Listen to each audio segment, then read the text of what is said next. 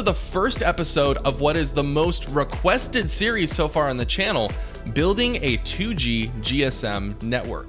Now, this project was first highlighted in my making the first iPhone usable again video, in which case I showed how to bring calls, texts, and data back to older phones that are no longer able to use networks officially anymore because 2G and 3G has been shuttered, at least here in the United States and a lot of other countries. But I was able to kind of recreate in a lab environment this whole network to bring these phones back to a sort of functioning status.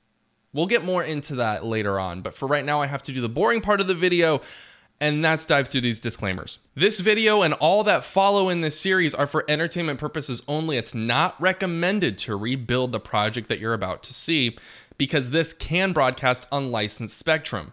Now, I myself have built a lab-only environment, and this base station broadcasts at an extremely low power, and this is also configured to tell the phones to do the same, and they're also at a very low power.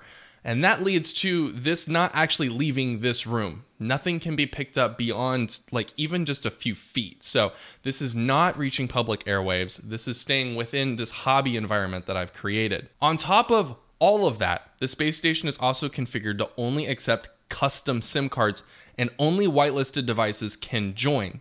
No other devices, even if they were able to see this, which they can't, would be able to join and authenticate. So it's basically just kind of its own little ghost that I've created here. Now, as far as hardware goes, we're going to be working specifically with the URAN1. This is going to be our SDR for this project.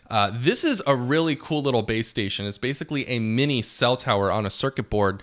And we're going to talk more about SDRs beyond just this one, because SDRs are really cool. You can do more than just what we're doing in this project. That's going to be coming up later. We're also going to talk about the software side that drives all of this. That takes place on Mac OS and Ubuntu Linux. Those are going to be the host machines that make all of this happen. Also, the phones that are supported. That has been a big question in this, and that is any phone that supports 2G, more specifically GPRS. That includes the first generation iPhone and all the way up to the iPhone 12. I think it's somewhere around there. Apple cuts off 2G, but this also goes backwards to the older flip phones or Blackberries or even Android phones.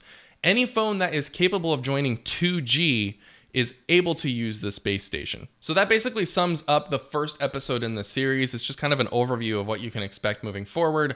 Part 2 is going to be coming next, and that's going to be SDR basics. We're going to talk about the URAN1. We're going to talk about other SDRs and how they play a role in this. Part 3 is going to come after, and that's going to be installing and configuring OpenBTS and Asterisk. Those are the main softwares that drive this. Part 4 is then going to be the base station demonstration. That's going to be showing how phone calls work, how texting works, and how data theoretically works. I have not been able to get data working quite yet, but I'm hoping by the time I get to part 4, I will have it working and I can show you. And if not, I'll show you in theory how it's able to work. I'm really excited to get started. If you're not subscribed to this channel quite yet, I highly recommend you do so you don't miss out on this project if it's something that you want to see more of.